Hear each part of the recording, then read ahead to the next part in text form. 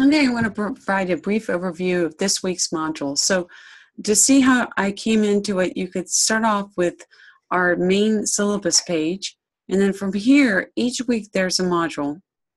I have my list of items to do over here. It's going to be different in yours, but your to-do list also kind of shows you what you need to do and what's due each week. But I'm going to start off with modules because I have it organized week by week in the modules. So I'm going to scroll down to week 3. We're in week 3 right now, and I'm going to hit the overview. And that will get me started in the week 3 overview. And this week we're going to focus in on chapter 19, making smart, healthy choices. Note, it was becoming a healthy, responsible health consumer in your older edition. And the learning outcomes for this week are to really know why it's important to be a responsible healthcare consumer and what traits you need to have. And one of those is being very health literate. So really understanding some very key health literacy terms, and there are different levels of health literacy out there. So embedded in there, I put a tool on all the ways you can measure someone's health literacy. Discuss conventional healthcare. So what's typical healthcare, the typical healthcare providers out there, from doctors, nurses, nurse practitioners to physician's assistants. What level of training do they need, and what are their responsibilities? We're going to talk about complementary and integrative healthcare. So we're going to talk about how the healthcare system works together to make referrals, and the different types of health insurance that are out there, from your HMOs to your PPOs to the different levels of how health insurance works. We're going to talk about the healthcare system, and we're going to hit on some of the health challenges. So I'm going to click you through this module. Now, very important, if you're listening to this, which is really good, the big thing that you need to take out of this is that you need to do both chapter 1 and then practice chapter 8, the homework for this module, which is chapter 19, and if you're in the old book, chapter 18.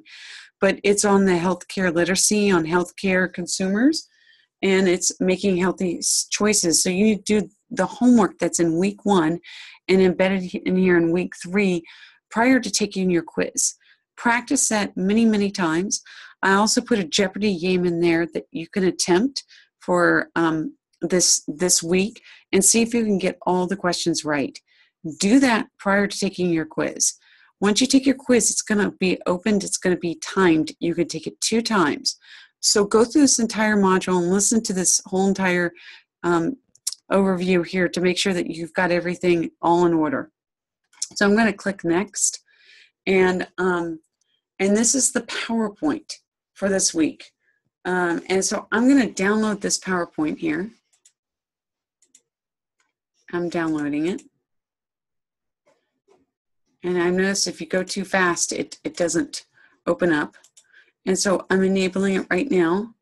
And I'm going to start with the slideshow. Now, you could print out this PowerPoint, have it in front of you. And right there, you could see that we are going to be focusing in, and let me see if I can bring this over to here, to the different slides. So basically, I want you to know the difference between when you should go to a doctor and when you should not go to the doctor. Urgent care specifically. And go to a doctor when you have a fever that can't go away, when there's been a head injury. So sudden fever for children over 102, for adults 103. Tingling sensation in the arm accompanied by slurred speech, obviously immediately get into urgent care. When you have adverse reactions to a drug or an insect bite. And then for going to the doctor, these are all urgent care. For going to the doctor, unexplained weight loss, persistent recurring diarrhea, if you have blue-colored lips, eyelids, or nail beds, that's going to urgent care. Blood in the stool or urine would definitely mean going to the doctor. So really paying attention to some of these things like yelling at the skins or the white of the eyes. All these are really big symptoms in pregnancy too. Those mean going to the doctor. Did you know that one of the big things that comes into healthcare is is malpractice insurance. And a minimum of 210,000 Americans are estimated to die each year because of preventable errors in hospitals. Your doctors are human. Nurses are human. We're all human. And I think one of the big things is making sure you have a good conversation with your doctor and you understand the risk. So one of the things that I put on the module is a very short, and I'm going to embed this, a very short malpractice information and some of the things that happen out there. So you need to know that you need to assess your health professional. So I have to tell you, I interview my doctors, and if you're able to choose your doctor and really work and find a primary care doctor, that is the ideal. Everyone needs to have one doctor that really knows their history. But you need to know your rights as a patient. You have a right to informed consent. So it's never, oh, we're going to start doing this procedure and we're just going to start doing this. You need to know what all the details of the procedure, what they're going to do to you, what the risks are, what are some of the things that you need to know about prior. You need to know everything, both the positive and the negative. You have the right to know if the treatment is standard. Is this typical? Or is this a new experimental treatment that hasn't been done that often? I can tell you that doctors, the more they practice something, the better they are, just like everybody. So experimental has newness in it, and just like everything, there's a learning curve that goes with anything that's experimental. You have the right to privacy, and this is a big one. Your privacy is big, and it's called HIPAA compliance, following the rules that your information is not shared unless you give permission for that doctor or nurse to share it. And you have the right to receive care. And no one should be denied care based on religion, ethnicity, their level of finances. And there's something called indigent care, where a hospital will always give care to someone whether they have funds or not. And then here's one that's very important. You have a right to all your medical records. Do you have copies of your medical records? You have the right to get copies of those medical records. Sometimes they'll charge you for copying them, but know that it is your right to get access to these medical records. And then this is a big one. You have a right to seek a second opinion. Whenever you're not comfortable with something, and a doctor might kind of look at you and go, why do you want that second opinion? Because I want a second opinion. Just like in life, I want someone else to look at these records, my information, and give me one more opinion before we do something. I need that. And you can get a third opinion and a fourth opinion, but you have a right to a second opinion. Here are the questions that you need to ask a provider. You need to, you should always ask the provider what their background is, what their history is in doing a procedure, where they received their education, what their philosophy is around healthcare, where they believe in preventative and using holistic care. And so that's something that's very important. And also, you're allowed to often ask and push back and say, I don't understand why I'm getting this treatment. Can you explain that to me more? I need to slow down. You mentioned this. Please define that for me a little bit more. Every doctor and nurse should give you a health education and explain things all the way through. And sometimes there's mixed diagnosis. Sometimes that could be a problem. So one of the big things is that sometimes it drives doctors nuts when people come in and they start looking up everything on the web. And so they start getting diagnoses on the internet, which can drive your doctor crazy because they're like, you need to get good, solid medical information. And what's on the internet is not always accurate, as we know. Social media has all kinds of crazy posts on them. Some of them are so fake that it's almost entertaining, but it's not, because sometimes people actually think it's real. That's a problem. I think one of the things that medical professionals can do, think about it, how can medical professionals actually push information out to get the correct information out to people? And then you need to know that reliable health sites or anything that ends with edu GOV, and that have been vetted and peer reviewed. So see module on the video for the video on this misdiagnosis and how prevalent it is. Conventional healthcare or allopathic health medicine is anything that results to getting sick. A pathogen is illness, and then preventing the disease and restoring you back to health using vaccines, drugs, surgery, or other treatments. So conventional healthcare is what we kind of call Western medicine. These are all the different types of conventional health practitioners. Do you know them? A primary care practitioner is an MD or a DO. Osteopaths work within skeleton and muscles and use naturopathic. And then ophthalmologist is someone who's doing something around eye surgery. Optometrist, which is correcting vision. Dentist, obviously is a dentist with dental care. A nurse practitioner is under the care of a physician, but they can actually prescribe medicine. And a physician assistant is similar to a nurse practitioner, albeit different. Physician assistants also under the care of a doctor. So they are working underneath a doctor, but they can prescribe and give information. Here are some of the conventional health products. Antidepressants, hormones, those things are prescribed and you need a prescription. And then you have over-the-counter drugs. Those are anything that you could purchase at a pharmacy. One of the big things is knowing what the active ingredients are and the purpose of the medication.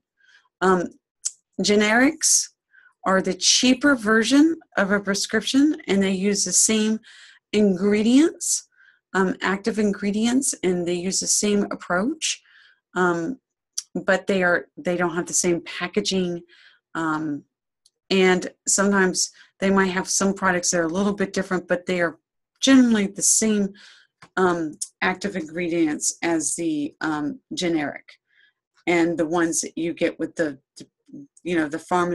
pharmaceutical ones that have brand names to them. Generics are always cheaper, by the way. So these are the 10 most common therapies among adults. Number one, a lot of people use natural products, but I think it's really important to know that natural products are not always, in general, are not controlled by the Food Drug Administration, so they're not regulated as much as anything over the counter or any prescription drugs. Then it goes into deep breathing, meditation, chiropractic are very important. Are very popular. Massage, yoga, and then you can see it going all the way down to homeopathic, which is taking a small substance and then adding more other ingredients to it. And there hasn't been a lot of research around a homeopathic that shows that it's evidence-based. So realize that each one of these are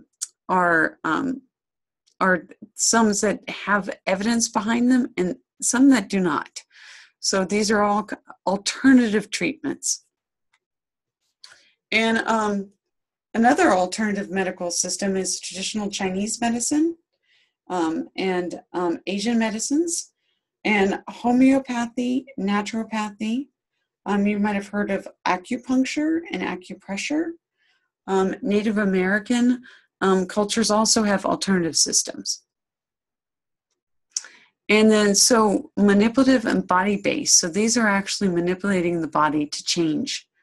There's something called energy medicine that's using the qi to reduce or alleviate symptoms. And I can tell you that there is research out there for acupuncture and acupressure, Reiki, Qigong, all of these, especially acupressure and acupuncture, they're very good at reducing pain.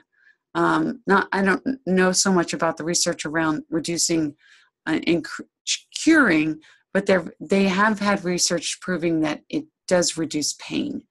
And so they come in and they hit on these key points. And think about your nervous system and how it works, and how sometimes you get tingling sensations.